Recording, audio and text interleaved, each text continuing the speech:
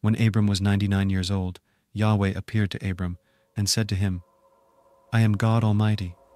Walk before me and be blameless. I will make my covenant between me and you, and will multiply you exceedingly. Abram fell on his face. God talked with him, saying, As for me, behold, my covenant is with you. You will be the father of a multitude of nations.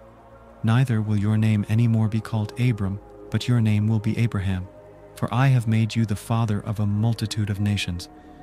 I will make you exceedingly fruitful, and I will make nations of you. Kings will come out of you.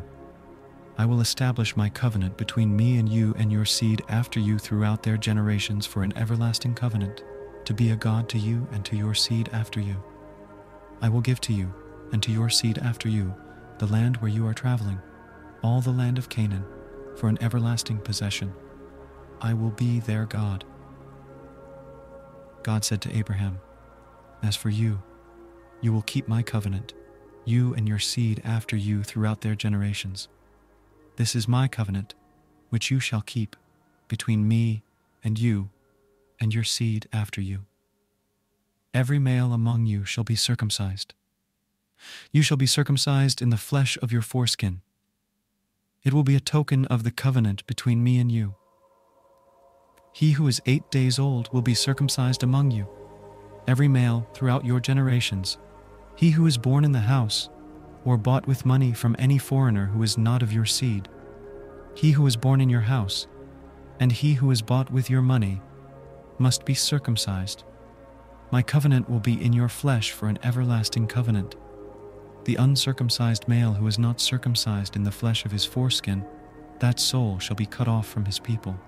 He has broken my covenant. God said to Abraham, As for Sarai your wife, you shall not call her name Sarai, but her name will be Sarah. I will bless her, and moreover I will give you a son by her. Yes, I will bless her, and she will be a mother of nations. Kings of peoples will come from her. Then Abraham fell on his face and laughed and said in his heart, Will a child be born to him who is 100 years old? Will Sarah, who is 90 years old, give birth? Abraham said to God, Oh, that Ishmael might live before you. God said, No, but Sarah, your wife, will bear you a son. You shall call his name Isaac. I'll establish my covenant with him for an everlasting covenant for his seed after him. As for Ishmael, I have heard you. Behold, I have blessed him, and will make him fruitful, and will multiply him exceedingly. He will become the father of 12 princes, and I will make him a great nation. But my covenant I establish with Isaac, whom Sarah will bear to you at this set time next year. When he finished talking with him, God went up from Abraham. Abraham took Ishmael his son, all who were born in his house, and all who were bought with his money, every male among the men of Abraham's house, and circumcised the flesh of their foreskin in the same day, as God had said to him. Abraham was 99 years old when he was circumcised in the flesh of his foreskin. Ishmael, his son, was 13 years old when he was circumcised in the flesh of his foreskin. In the same day both Abraham and Ishmael, his son, were circumcised. All the men of his house, those born in the house, and those bought with money of a foreigner, were circumcised with him.